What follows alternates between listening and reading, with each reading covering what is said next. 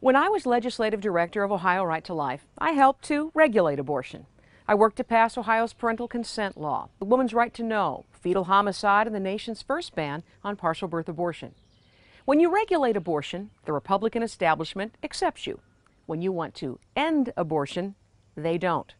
When I ran for the Republican State Central Committee back in the 90s, my literature looked like this. It's a postcard from John Kasich that said, "I join Governor George Voinovich and Senator Mike DeWine in asking you to vote for Janet Folger for Republican State Central Committee." But when you want to end abortion, you get called a liar, a pro-abort, a tax-evading Democrat.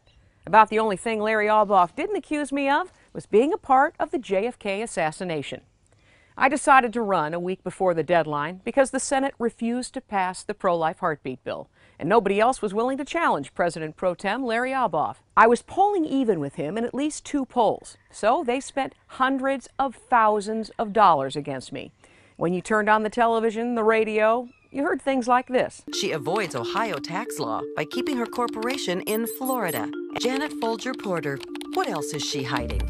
While I founded Faith to Action Ministries 13 years ago in Florida, it wasn't to avoid Ohio taxes. Ministries don't pay taxes. The whole campaign was filled with lies just like that. Republicans partnered with the far left to spread even more lies. In fact, 4 of these mailings came from the Ohio Republican Party. A few on the Republican State Central Committee had the courage to speak up, but nothing was done because Chairman Matt Borges said that's how things have been done in the past.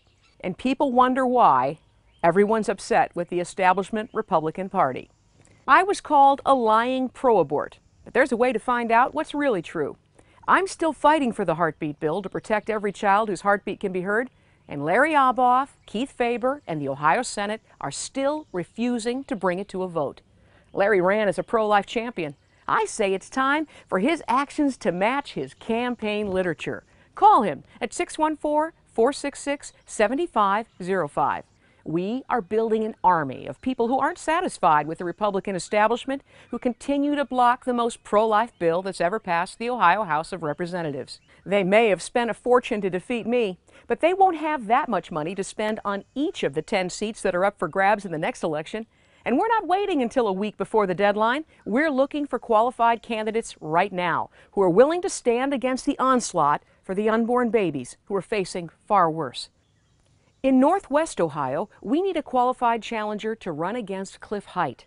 In District 31, which includes Licking County, Jay Hottinger is up for election.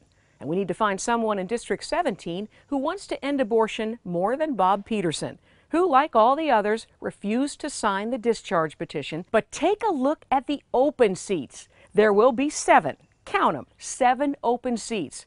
Do you live in one of these districts or know of a qualified candidate who would be willing to run? Now is the time to recruit and prepare. District 13, which includes Huron and Lorain counties. District 27, that's Wayne and part of Summit and Stark counties.